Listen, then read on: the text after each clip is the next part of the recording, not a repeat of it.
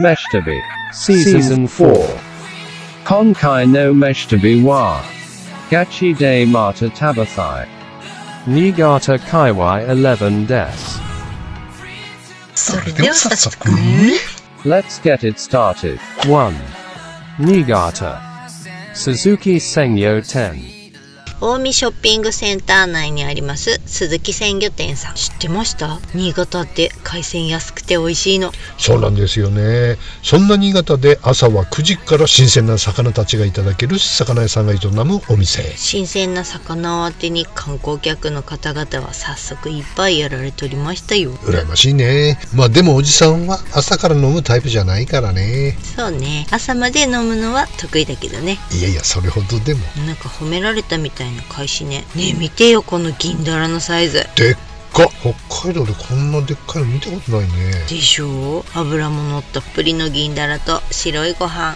日本人に生まれたことに感謝ね。最高の朝食です。いいね。魚さんの美味しいが五臓六腑に染み渡る美味しい優しいお味噌汁。これタイだったかな。お姉さんに聞いたのとちょっと忘れちまった。記憶領域1メガバイトだもんね。キロバイト ISDN 世代に言われたくないわ。あた。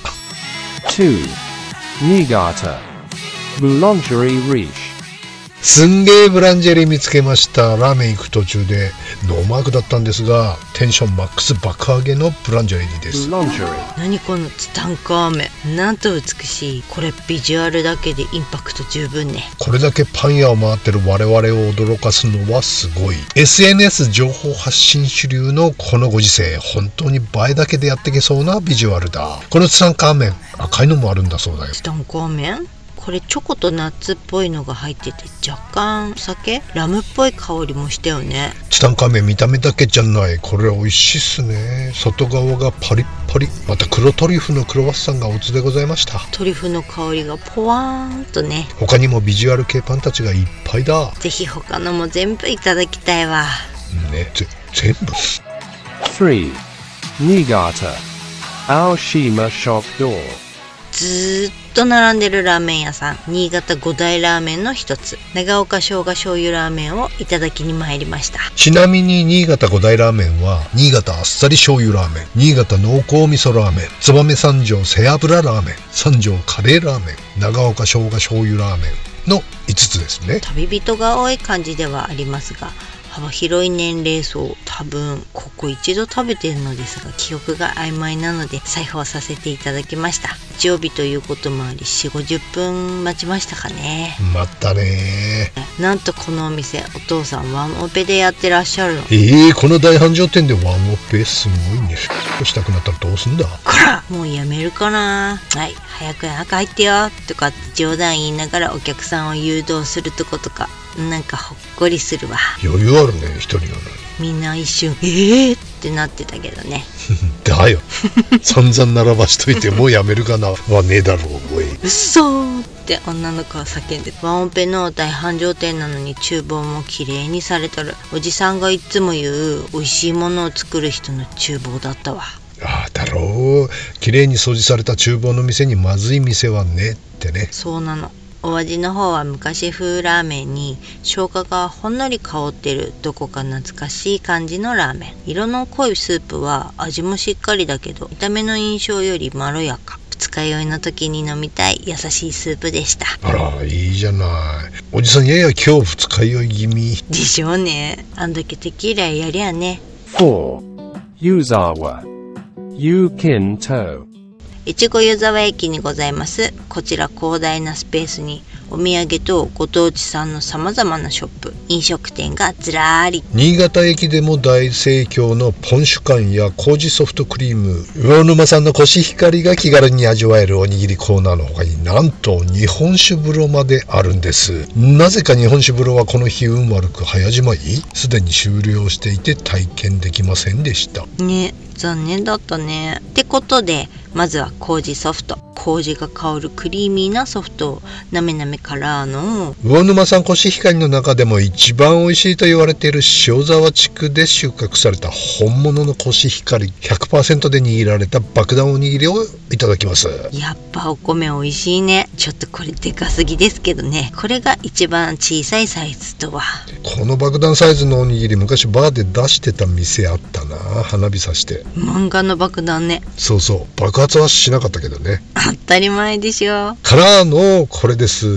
前回のシーズン3で新潟駅の同じ施設をご紹介しましたが、今回はその越後湯沢バージョン。残念ながらまたしてもおじさんはカメラマン&運転手のため撮るだけ。500円で最大5杯も飲めちゃう。寄らなきゃ絶対損のポン酒か。尋常じゃない数の日本酒の自動販売機がずらり。何種類あるんだあれ。150種ね。1杯 25cc だけど利き酒にはちょうどいい。楽しいよね。これ日本各地にできるといいね。北海道にも欲しいね。あ、いいね。5. Niigata. Today's katsu curry. Bandai soba. 新潟といえばこのパスタのカレー。実は随分と前から何度も食べてて、さほど好みのタイプではないと思ってたんだよね。だってカツカレーがないからさ。そっか、そうよね。だって立ち食いそば屋さんだもんね本来。はい、がしかしカツカレーファンのご期待にお応えして今回は裏技使いました。裏技？これです、これ。あれ？見たことある。それは？はい、ファミマのハムカツのせハムカツカレー。ちょっと勝手にそんなことして大丈夫？大丈夫だって、同じバスセンター内のことだからさ。バスセンターにファミマあんの？すごいよ。新潟バスセンターはファミマにスタバにコーチやベーカリーやらソウルフードの三日月さんまである。なんかアウトレットモールみたいね。ね。 6. Niigata. Boulangerie Kawamura. 空港そばの人気ブランジェリーにやってきました。塩食いにアマンって気になるじゃない？塩食いにアマンは精製や洗浄を一切せずに無添加で自然のままの海塩というゲランドの塩を使ってるんだとさ。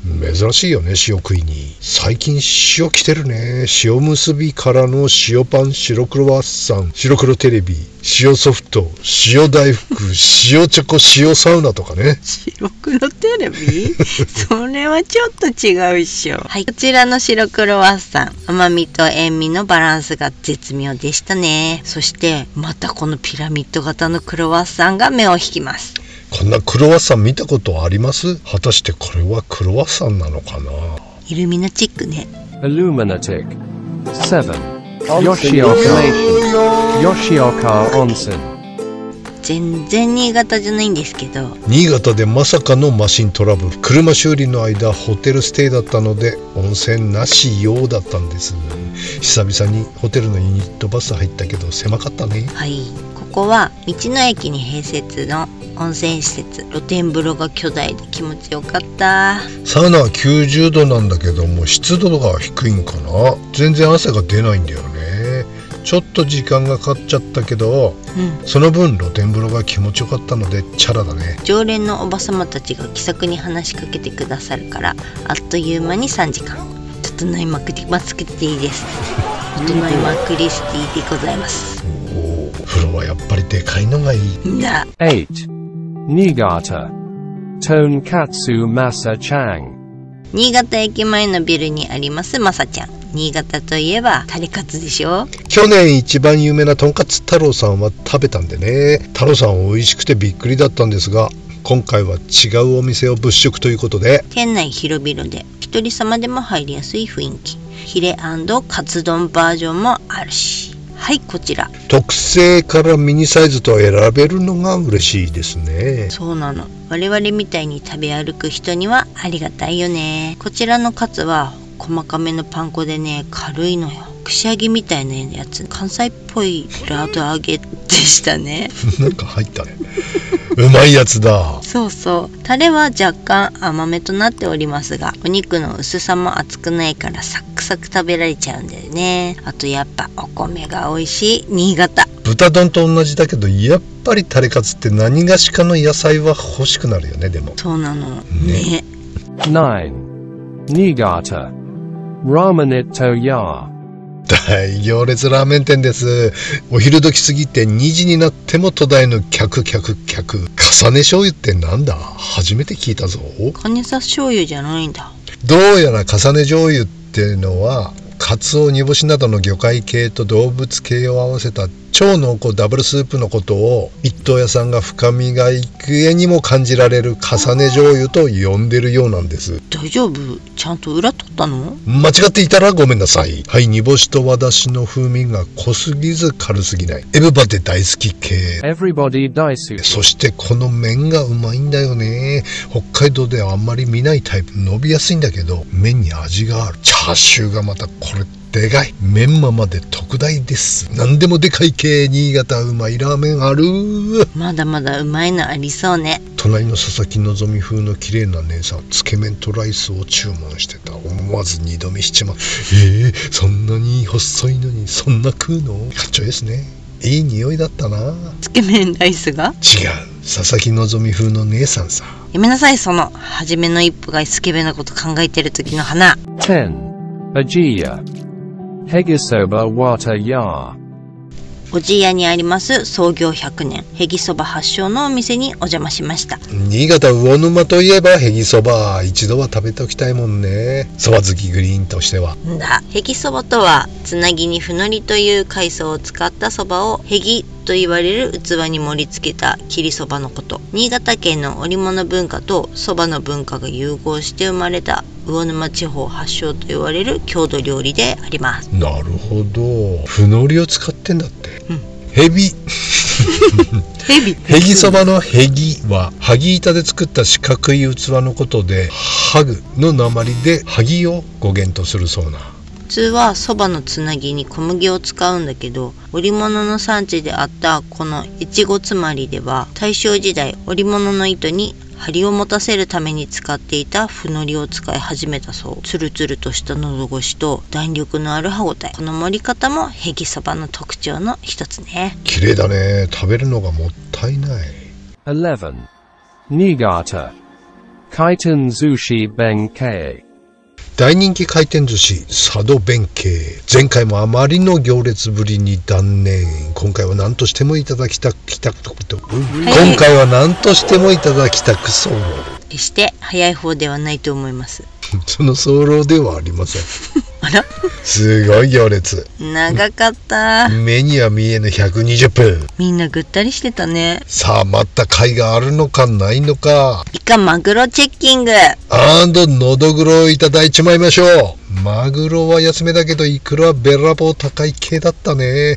やっぱ北海道はいくらウニ安いんだね。最近すんげえ高くなったけど。昨日見てたお店はウニ丼9800円だったよ。そりゃ北海道来て6、7円のウニ丼食うよね。イクラ丼も5000円。いやー、さすがにウニイクラは北海道に軍配か。そうね。だけれどもイカです、イカ。はい、イカまで美味しい。やっべえぜ、北海道負けそうってなぐらいいいネタ揃い。イカうまかったね。生姜がうまい。生姜から違う。のどぐろもちょい炙りでめっちゃめちゃ美味しい。本マグロは中トロレベルの上ネタだったし、甘エビねっとりしてて新鮮すぎ。うまい、激うまっす。これは人気になるわね。お値段も手頃だしね。ところで新潟で一番好きな食べ物は？のどぐろ。パポは？取られた。のどぐろ。一緒かい。のどぐろ美味しいね。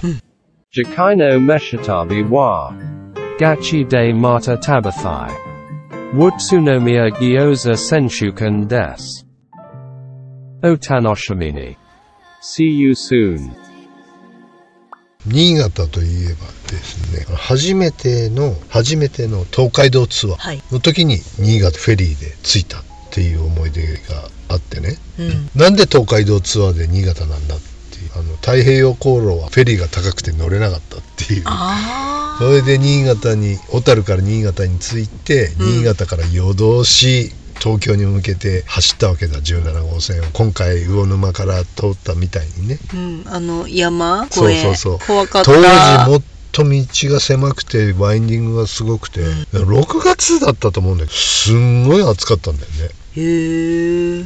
さすが関東は違うね、6月でこの暑さだぜって汗だらだらかいてたので4人のバンドで、3人は結構運転慣れしてたんだけど、1人はペーパードライバーだから、その狭い道だし慣れてない東京とか行くからね、運転しない方がいいだろうっていうことで3人で交代で運転してたの、でその事件が起こったの。もう関東に差し掛かったとね、その3人はもう夜通しナビゲーションと運転と交代でもう寝ないで連携でね、やってたの。もう1人のやつは運転しないもんなんかずっと寝てやがる、そして目が覚めるとね、そろそろ飯にしないって言うんだよねそれはカチーンとくるんだけど、それは亀裂が入るそれで明け方朝だね、関東に差し掛かった時にまたそいつがね、そろそろ飯にしないって起きたのまあ腹も減ったからじゃあ朝飯食おうかっつって車降りたの、したっけあれってそんな暑くねえぞって思ったんで、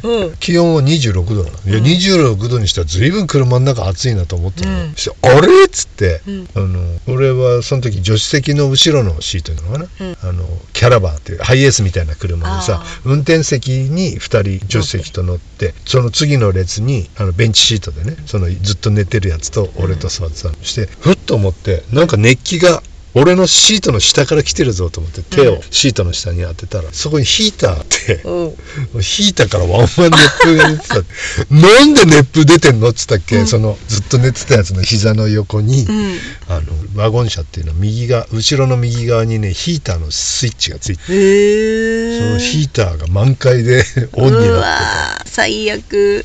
全員それでぶち切れたっていうよく仲間割れします。仲間割れはしなかったけど、まあそのベースは間もなくやめました切ないすご北海道でありえない傾斜があるからね。ちょっとグリーンもさすがにビビ途中でビビって交代させられましたちょっとおじさん昼寝したから大丈夫かなと、これどこまで続くんだこれはドキドキ。やっぱり道狭いよね。雪が降るところなのにありえねえなと、どうしてんだ冬。一回冬走ってみたいな、あれね。怖いよ、新潟には出るぜっていうパチンコ屋あった本当に出んのかな。白かったねちゃんちゃん。